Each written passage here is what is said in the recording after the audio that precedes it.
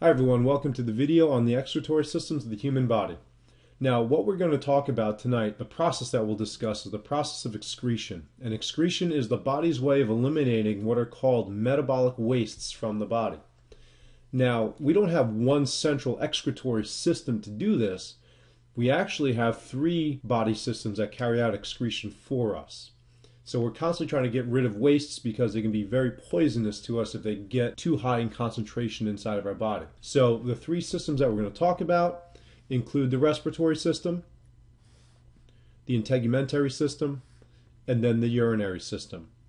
Now, as we know, in the respiratory system is designed to draw oxygen into the body so it can go into the blood, get to the cells, go to the mitochondria, and be used for cell respiration to make ATP energy.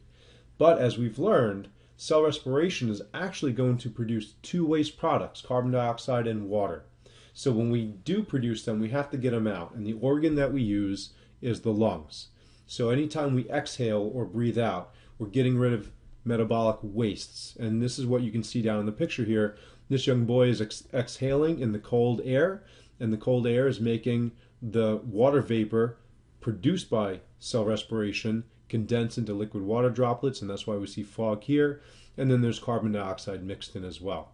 So that's how the respiratory gets rid of metabolic wastes. Second of all, we have the integumentary system. The integumentary system is a system that's made up of your nails, hair, and skin. And when we take a look at what the integumentary system does, it eliminates heat, water, salt, and small amounts of urea. And to get rid of these wastes, if you think about it, water, salts, that's going to be sweat. So when we sweat, we're actually getting rid of metabolic waste produced by our cells. To get rid of these wastes, we actually get rid of it through the skin. Even though sweating is designed to cool us off, we actually get a double function out of it by getting rid of metabolic wastes. And then lastly, we have the urinary system, and this is the system that produces or eliminates water, urea, and salts in urine. So this is the system that produces urine. I don't have a picture for that here. You can use your imagination for that one. So let's take a look at what the urinary system looks like, because that's what we're going to mainly focus on tonight. Now here's the urinary system in your body. Your urinary system has a few structures to it. First we have the kidney, then we have these long slender tubes called the ureters, and the ureters connect to a muscular bag called the urinary bladder, which is this right here. And then lastly, we have a tube that leads from the urinary bladder outside of the body called the urethra. As you can see here in the diagram, the kidneys are hooked up to a major artery called the aorta, and then the aorta is going to send blood through here, through what's called the renal artery, and then the blood's going to go into the kidney.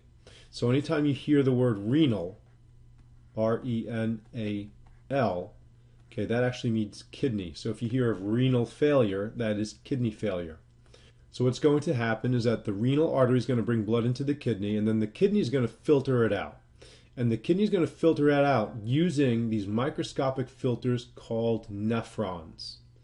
And your kidney is filled with tons of these nephrons, both of them, because your blood is constantly being filtered or being pumped into your kidney. So you need a lot of filters cleaning out all that blood to get it out as much waste as possible. All right, and we'll talk about the nephrons in a little bit. But the nephrons are going to be the structures that produce urine, and then the urine is going to travel down the ureter, and then it's going to travel down into the urinary bladder where it's stored, as we said before. Now, since blood is constantly being filtered, it's a good idea to have a storage bag for this, because if we didn't, urine would be leaking out of the body practically every minute of every day. So the urinary bladder is really helpful for us in that it stores it, and then when it gets too full, it'll activate stress receptors in the muscle here that triggers your brain, that tells you that you need to go to the bathroom or something bad's going to happen. That's how the urinary bladder works.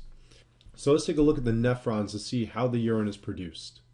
This structure here is called a nephron. Remember, there are tons of these inside the kidney. There's some basic structures to it. You have the glomerulus, which is this ball of capillaries here. You have Bowman's capsule, which is the house that the ball of capillaries lives in or sits in. And then you have what's called the loop of Henle here, which is where filtration takes place. And then you have the collecting duct, which is where the urine is being collected to be sent out of the kidney.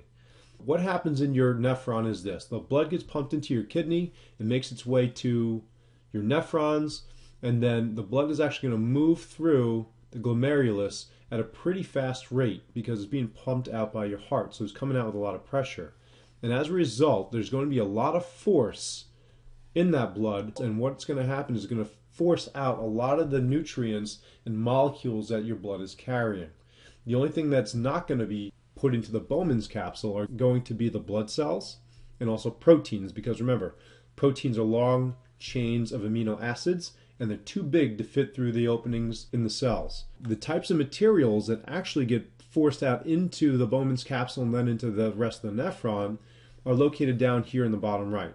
We have our mineral salts, which are the black dots, our amino acids, which are the pink dots, our glucose molecules, which are the green dots, water, obviously it's blue, and then urea, even more obviously, is yellow. What's going to happen is you're going to have this filtrate, as it's called, or this solution of stuff, move through the nephron. And then it's going to enter the loop of Henle here.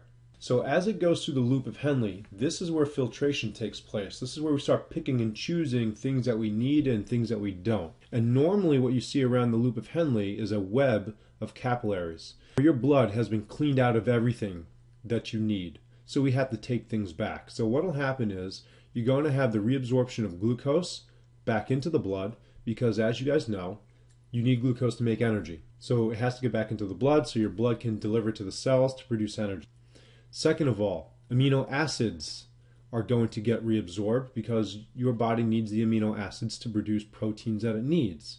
And then lastly, we're going to use or reabsorb water. Urine is made up of water, so how come it doesn't take all the water back in? Well, the second job of the kidney, in addition to cleaning out the blood of wastes, is to balance the amount of water inside of the blood. So it's going to take back the water that it needs and leave the extra water that it doesn't. So this is why if you drink a lot of water, you urinate a lot, because your kidneys filter out or leave that excess water that you've been putting into your body in the nephron to be expelled, because we don't need all of it. Your body takes what it needs and gets rid of what it doesn't. What's going to happen is all these good molecules are going to start to be reabsorbed back into the blood to be delivered so they can be used for their chemical reactions and other things that they are needed for. That's what's going to happen in the loop of Henle. What will happen next is that the loop of Henle is going to continue to carry the rest of this solution with all of the nutrients needed, and what we're going to have now is just the waste products that are left over. So if we take a look, I'm going to take away the capillary just so it doesn't fog up the view here. If I take away the capillary, all you're really going to see for the most part is a concentrated solution of water, the blue dots, salts, the black dots, and then urea, the yellow dots. There are going to be a couple or a handful of glucose molecules and amino acid molecules that are going to make their way out because they didn't get reabsorbed.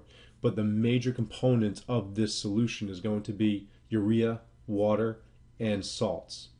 And as they make their way down through the collecting duct, you're going to get this combination of urea, water, and salts, and that's when you've produced urine. Okay, so urine is then going to make its way out of the nephron and then out of the kidney.